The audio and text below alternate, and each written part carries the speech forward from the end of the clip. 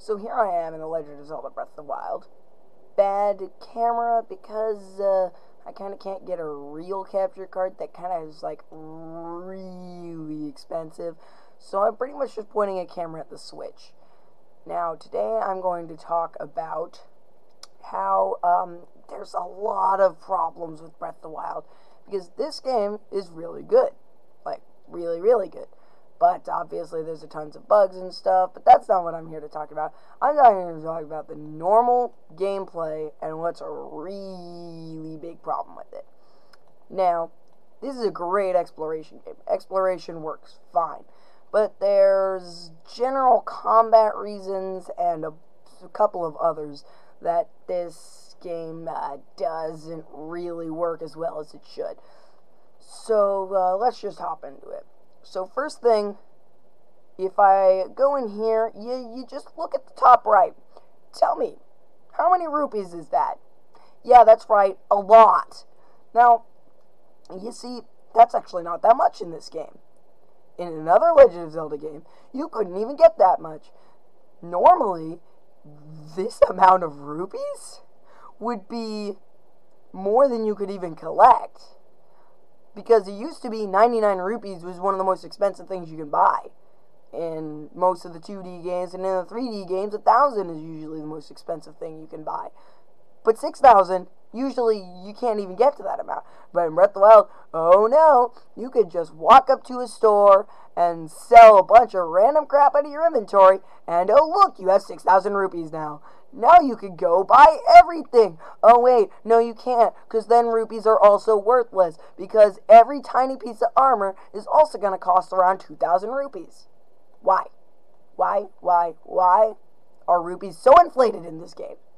Now, that's not really a big deal, but then you also got side quests. Now, I realize these two subjects have been talked about a lot, but I mean, honestly, am I going to take the time to do any of these for the baby stuff it gives me? Yay! I get a Terry. Actually, never mind. That's a good one. But let's see here. There's a lot of bad ones, but that's a good. I've done all the bad ones already. It seems on this file. No. I've done all the bad ones on this file. But just trust me. There's a lot of ones that are like, yay! I gave you like 90 rupees in resources for 100 rupees, and just dumb stuff. It's bleh. Now, some people might say the Koroks are a problem. No, that's actually designed perfectly. You only ever need to collect half of them to get maximum stacked. And if you're really dedicated, you'll collect all of them, but I mean, it's really just not even a little bit necessary. But now the last thing that they could technically fix is, well, I kind of can't be in Hyrule Castle for this. So let's just pop out of here. Okay, now that I'm out of Hyrule Castle, you may notice my health bar depleted a little bit. I may have landed on some malice, a little bit of motorcycle troubles. But the next thing I wanted to talk about is, let's say I just wanted to go over here. No biggie. It's just a really long loading screen. Now, that's reasonable. It is a Switch. Switch isn't very powerful. Now that we've managed to get all the way over to the shrine, let's pretend I haven't done this yet. I would just go in.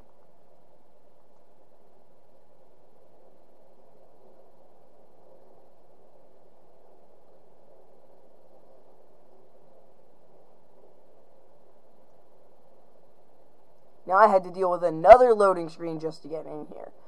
Now, let's assume I did. Oh, wait, these shrines reset? Since when did these shrines reset? I've literally never gone back into one of these. But, now that I've gone in here, assuming, you know, I just, beat it and left, you know, through the actual exit, but, ow. Let me just, fast forward to the end of this fight. Okay, now that I'm done with the fight, let's just, you know, assume I'm going to go grab the Spirit Orb over there. But, because I've already grabbed the Spirit Orb, let's just, go over here. I now have to leave. Because, yeah. And then, right up here, pops up another loading screen. Now, what say ye if I have to immediately teleport somewhere because I only went there for a shrine. Hey, looky at that! Another loading screen! Why is there not a teleport button on the loading screen? It could save me so much time if I could just press a button and pull up my map and redirect my teleport. So much of a time save. Because exiting those shrines takes so long. Different loading screen each time, just that I go back to where I want to go. This is annoying. But that's just it. Annoying. That's not really a big problem. Now, on to the more unfixable problems that there's not really much of a solution they can do, but it's just sad to see that in here. So, look at my health bar. I have 20 hearts. Now, normally, that's max for a Zelda game. In this one, it sure as heck ain't it 30 hearts. And in Tears of the Kingdom, it's possibly going to be 40. Even worse. Because, whenever I'm hurt, oh no, hey look, I'm fine. And look at how many times I can do this. I can do this all day. It used to be, you had to get a bottle, buy a potion, and then that was like the only way you can heal in a dungeon. Adding a real challenge to the game.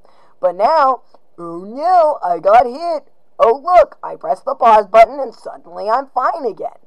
Because you also had to be able to, actually get into a position where you could drink your potion.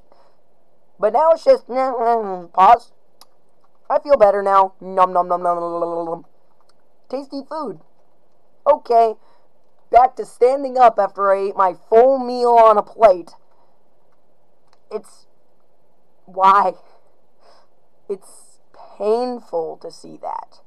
Because it removes the challenge from the game, and it just makes it collecting resources is the only thing you need to do to survive.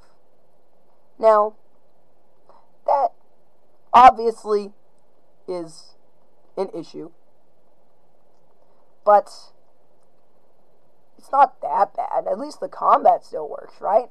Well, when you really think about it, the game's combat is great, yeah, because you're always thinking of creative new ways to do stuff. But what just happens if I go out and find some monsters to fight? It took me too long to find any monsters, so I decided to just pop into the Trial of the Sword. Now, I haven't been able to beat this, because on Master Mode, it's painful, and I'm on Master Mode. Now, there's a reason. Okay, no, let's just start with basic combat in general, before talking about why Master Mode makes it so much worse. If I load in here, and skip past all this text, now, this is fun, I'm learning, I'm doing creative stuff to go and solve how to beat this.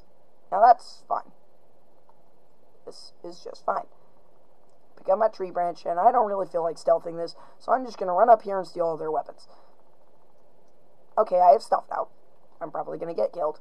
But, look at this. Well, I should probably,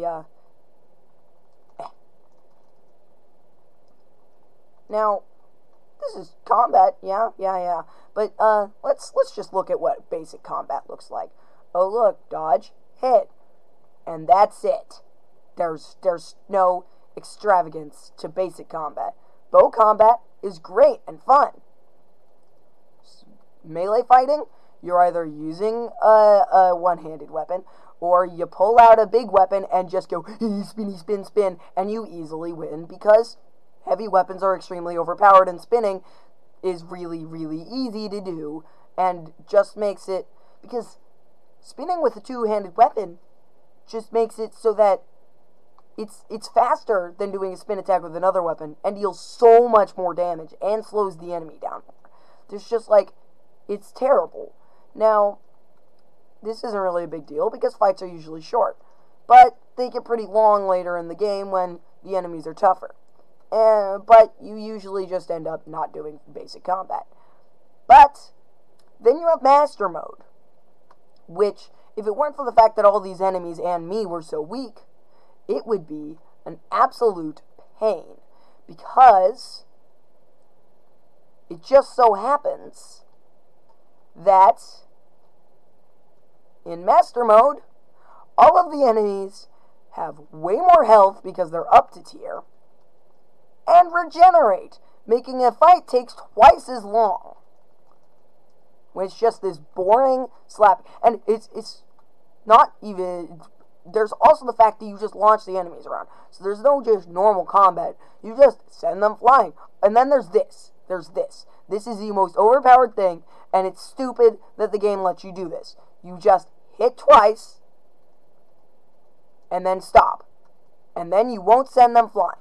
That's why the fact that you can send them flying is so annoying, because it's just so much better to not send them flying. And it gives you no reason to finish a combo unless you have critical hit, which you can't even get later into the game. It's just such a bad combat system when you really think hard on it. Now, out of all my complaints of this game, I still love this game. And I'm really, really excited for Tears of the Kingdom. Now, it looks like the combat's going to be a little bit better, because there will be more options to do creative solutions, even more so than there was in this game. Where's the last enemy? But it's partially just the engine's fault, and I really, really... Why did I miss those shots?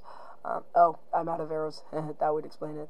But I really, really hope that they at least fix the heart problem in Tears of the Kingdom, because the problem is I saw a cooking pot in the trailer, meaning there's probably going to be the same cooking system, which means, which is why I'm hoping to someday do a foodless run, where you can only eat elixirs and milk, because those aren't food. Those are the only things you can consume. So, yeah, those are my complaints. I'm a complainer.